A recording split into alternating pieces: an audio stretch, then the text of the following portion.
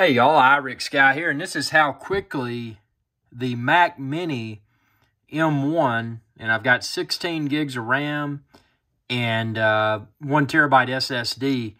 This is how quickly the Mac Mini M1 renders a clip. Look at this. This is my project that I'm editing now within Final Cut Pro 10. Look at how quickly this is moving. I don't have an eGPU. It is worth mentioning, and correct me if I'm wrong, but what I've heard is that eGPUs, at least currently, don't work with the M1, which is fine, because I mean, obviously I'm not using one. I've just got my Mac Mini over there, and it's connected to this monitor. But look at how quickly this is going. This video is going to be approximately 16 minutes or so long, and there I am. I'm doing a review. This video is entitled Mac Mini M1 Opinions After a Few. I got to correct that typo. After a few weeks using. So I'm going to be publishing this video shortly. At the time of watching this, it may already be up. But just look at how quickly that's going. I mean, it's already close to about halfway through the rendering. And out of best practice, what I do, I like to let the rendering finish before I send it to Compressor to export.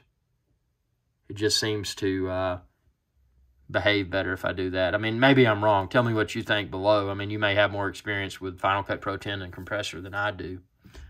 But yeah, I'm impressed. I mean, to be able to get this speed, I mean, most of my videos aren't going to be 16 minutes in duration, but this is a 4K 30 frame per second video, and it's rendering that quickly. I mean, it just blows my mind. I mean, Apple, you know, love them or hate them, Apple releases an exceptional product. And this is just, again, the Mac Mini M1 is just another example of an exceptional computer from Apple. So I'm stoked. I'm really loving it. Do you have an Apple Silicon Mac yet? If so, what has been your experience? What's the good? What's the bad? The ugly?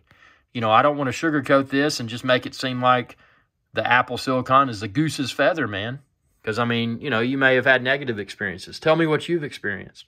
And be sure to subscribe, youtube.com/iRick Guy. And when you do, ring that bell icon, and that'll notify you whenever I post another video. I'm an independent YouTube channel, so I need your support. Thanks so much. And you can support me on Patreon, too, if you want to. That's patreon.com/iRick Guy. Y'all have a good day.